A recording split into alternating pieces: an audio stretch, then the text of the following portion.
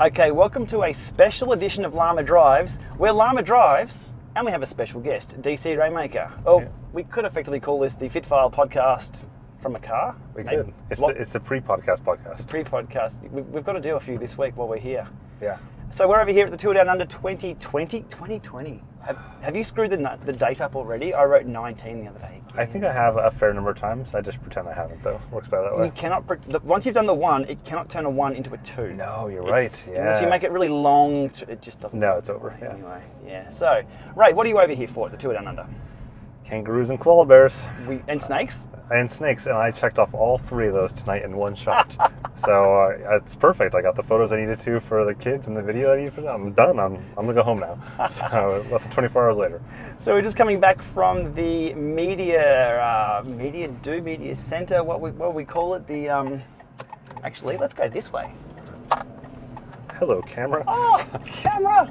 Go back. You and falling GoPros. Oh man, that one just went straight to my crotch.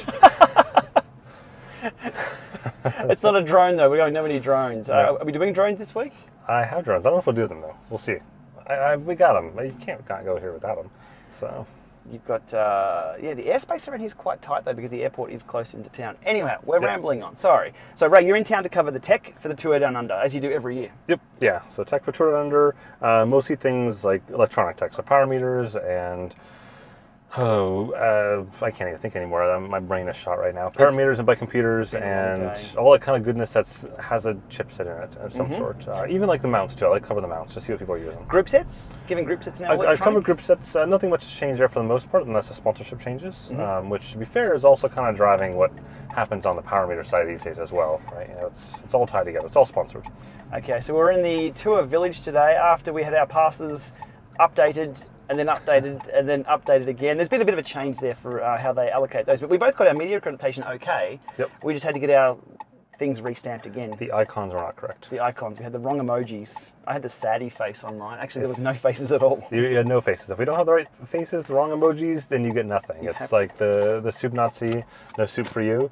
I'm covering it, so they're the emojis on here. Without the emojis, we got rejected. So we went to something that we had gone to a few times earlier in the day, and then there was a new security guard that actually checked the badges. And so once they got someone was actually doing their job at the end of the day. And they're like, you're missing your emojis, and we're like, oh, you're right. Oh, saddie face. So we went back. They fixed them all. It was no big deal. It was just one of those like sad panda moments, sad koala moment. Sad koala moment. Speaking of sad koalas, I saw one in a cage at the end. They might have got a bit scratchy. I think there's a koala quota. A koala can only be out for probably 10 minutes, but probably before it gets probably angry or something. Yep. That big long snake that I saw around some. Oh Jesus! Nope. Nope. I don't know why. I'm not even holding a koala. To me, those things are sharp. You look at those. Yeah, no. Yeah, no. Even the kangaroo had big long sharpy things. The kangaroos will rip your things apart if they get angry, but they're little ones. And they're probably sedate. No, they're not sedate. They probably are, but no, they're fine. They were proper rangers who were there. We'll get in trouble. That's not to ask. They were cute, anyway. Yeah. So what did we see there today? We saw a lot of rotor twin powers. Probably more than in the past. A fair number, yeah. I think they obviously. We'll run the numbers later on. Yeah, I got to pull together all the numbers from the whole post. I think I got 3 more teams I got to find. So the way it works is just to give people backstory. Is that like a lot of the stuff? If you look at my writings on it, or Cycling Tips, or anyone else who covers all this tour gear tech, for the most part, you're trying to find when the teams have all their bikes back with the mechanics. So this morning we went down there, and the teams are kind of trickling in and out for the morning warm-up rides and whatnot, because today wasn't a race day. Tomorrow's the first kind of day of racing, and so you're kind of coming in and out. So I got like 8 or so teams in the first hour and a half I was there, and then we came back again this afternoon, got a few more, and I'm missing just a couple more left to get. So yeah, I got to consolidate some of that stuff, but yeah, not a lot, but a fair number of rotor this year we haven't seen, I think, in the past as much. Still the usual, a blend of a lot of Shimano, of course, and that's primarily driven, not primarily, it's 100% driven by Shimano group set sponsorships. They've more or less dictated that if you're on a Shimano team sponsorship, you'd have to be riding the power meter as well. So that's going to drive a lot of that. And then a couple of SRMs here and there, and well, so I saw Power to Max on Education First. Yeah, so they have one. see who else we saw that was different. Four Eyes, there was a stage. Four Eyes, there's one. There's stages on the Campy group set as well. Yes. And there's a few more. Again, there's a couple that I haven't found yet, so once you find them and you validate what's actually there, because a lot of times this time of year, they haven't updated all the sponsorships on their websites, so you can't really take that as the ground truth. You have to actually go and see what's on the bikes. Yeah, but also access to product. I think, Rotor have come out with the InSpider. I think we'll see teams move to that. If that's now going to be their premier power meter, we're seeing people on the Twin Power. Now, we covered the Twin Power 2 years ago? 3. Yeah. It's not a spring chicken. Uh-oh. Camera down. Good catch. Selfie style. So yeah, it's not a spring chicken. That's a temporary mount, by the way, so it's always going to bounce. I sprung that on Ray. I didn't tell him it's going to fall off all the time. So yeah, we'll see later on. I guess probably. I think NTT is an example of that, right? We talked to them today, and they said that right now they're on the Twin Power because it's more or less their last year's bikes, which is common across a number of the teams at this time of year. It's still a blend of new stuff versus not quite yet new stuff. Yeah. And in the case of Rotor, they've got the InSpider stuff announced, and I think it just hasn't hit our boxes yet. Yeah. And that's usually a good barometer, to be honest, is that a lot of times we get units before these pro teams do for actual day-to-day usage, and so given we don't have it yet, they don't have it yet, it's not going to be on the pro team's bikes for this race. Yep. So speaking of NTT, now we'll have to discuss this on the podcast as well. Yeah, but we'll do it here on the Vlogcast Drives, or whatever I'll name this one. We caught up with NTT today to see their usage of data to drive their team towards better results and things. Yep. It all made sense, really in-depth. So what they were using is rider history, both their own riders and other riders, and pulling in data sources off the web, and also the demands of certain races, or all the races throughout the year, which are UCI points races. So the demands of the races, matching them with rider types and rider data in the past, tracking fitness, tracking There's so much data. It was awesome to see. We've talked about this before, and we theorised how data could be used. They're doing it. They have the budget and the people behind the scenes actually using this data for good. And the term rider history probably makes it sound like just the workouts. No, it's everything. Yeah. Like it's in a phenomenal amount of data they're pulling in. Just to kind of off the top of my head, things that they got. So obviously they got the workouts themselves, so that all the training workouts, all the racing workouts are in there. Things like the temperature and all that kind of stuff comes with that, and they're leveraging all that stuff as well.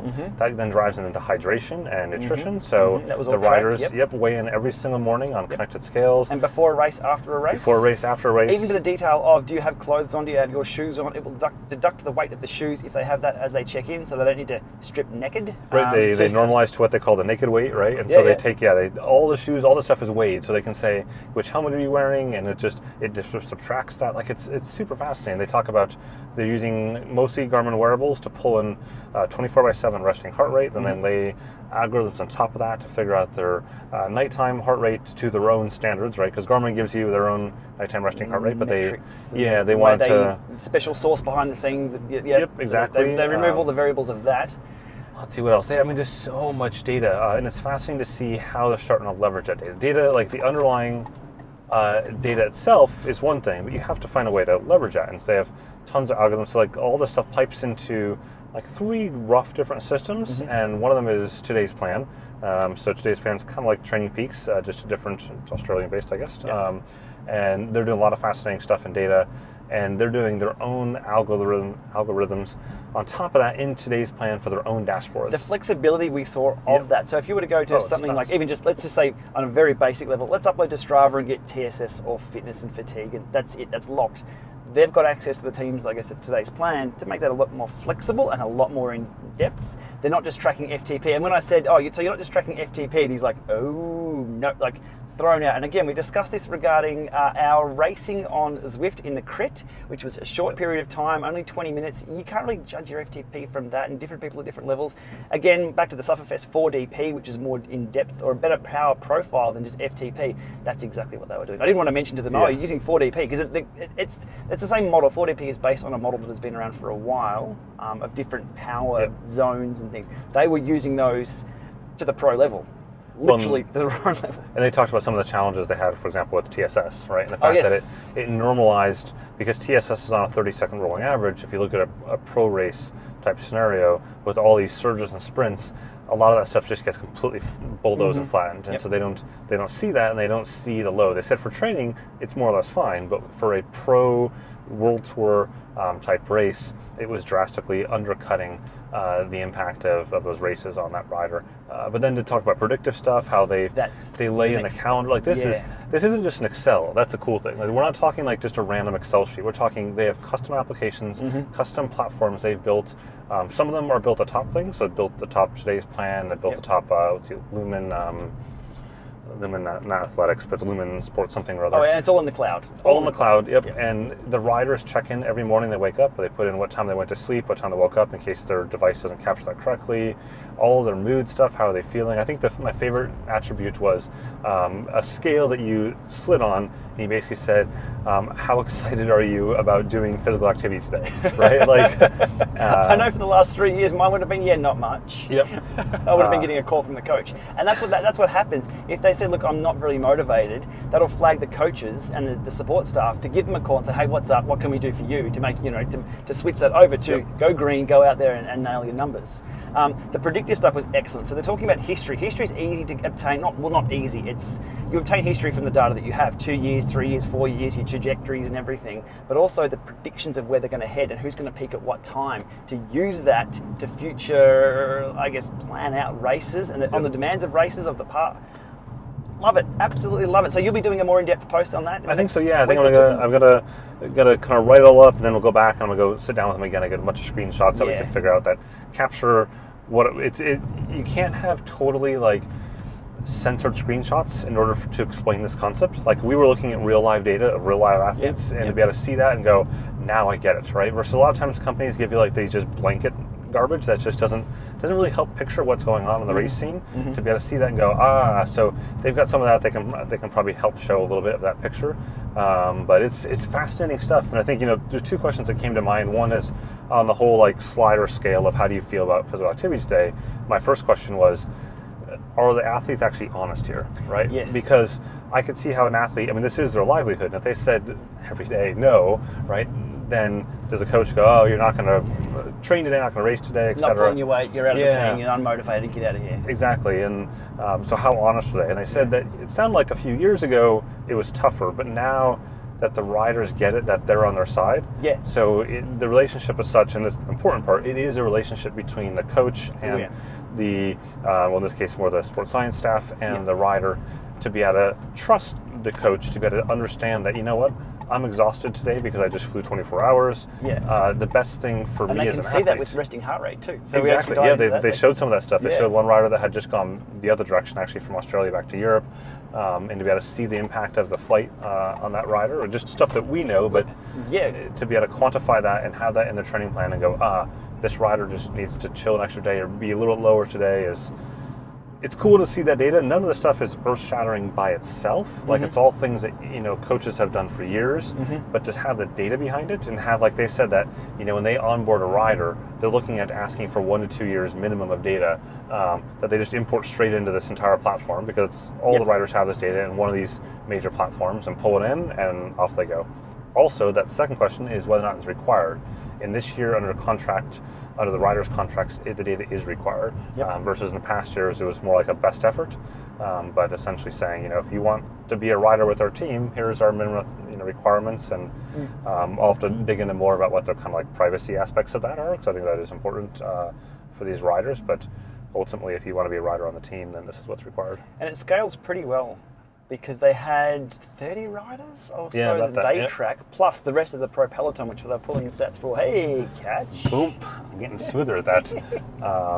We're getting some liquid nails as well, some WD-40 to stop all the squeaks in the place we're staying. Yeah, and even to see across those 30 riders, they had just a simple location map, like a simple flat Earth map of here's where every rider is right now in the world, and their team staff as well. Open Street Maps, I think it was, or Open Maps. You could see where the riders were in the world. Which made sense. You don't want to call a rider if you don't know really where they are. This got from their daily check-in app on their phone, checking their geolocation. Bang. Yeah. It's simple, but it's just using technology for how it can be used. And I love that, because we cover so much tech that just doesn't integrate together. Yep. They're pulling everything together. But what's great to see is there's somebody with a budget to do that, and someone's job to put all that data together. One thing that we always fail to realize, I fail to realize, is for me it's like, well, it's their job, but it's not just their job. You have to live and breathe cycling. It's a 24-hour thing. It's whatever food you put in your mouth, that results in the scales. Oh, plane spotters. Plane spotters, yeah, awesome. But is there a plane? Oh, that's my plane from yesterday. There we go, my Singapore plane. Oh, there we go. It's leaving again. Quick, grab the camera. Sayonara. Oh, there we go. Camera up. There we go. I'm getting good at this now. If only maybe I have a career in this. Who knows? Plane spotter. Oh, that stabilization's nice. It's working out well. That is the 7. I know it's a 7. I know. It's still nice though. Funny thing about GoPros is that they get orphaned very quickly.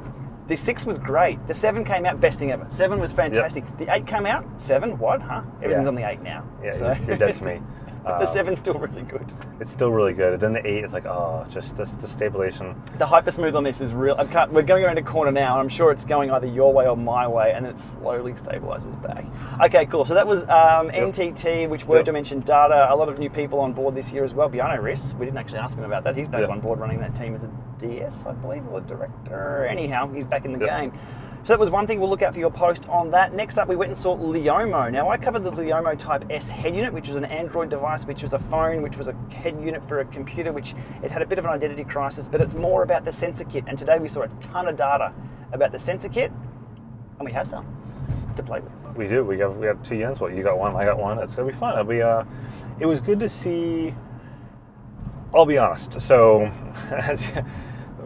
I was not terribly excited about the prospects of going to this particular presentation. I went to the one last year with Adam Hansen, and it was almost a one-on-one session with another media company, and we couldn't hear. Adam Hansen's a bit of a quiet speaker. I'm like, no, this was a bit terrible.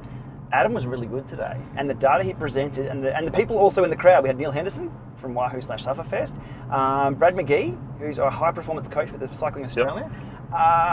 Greg Henderson was there, ex-Pro Tour, and they were shouting, oh, you know Hendo, he was in the Pro Tour with you guys. So there was some rapport there. The conversation in the room was almost just as good as the presentation itself. It was an awesome, it was well worth the time. Like I said, it was not on my list of exciting things for the day that I thought I had to attend. Mostly because I felt like I was going to get sold on. I thought it was going to be a 90-minute timeshare presentation, right? I was ready for listening to slide over slide.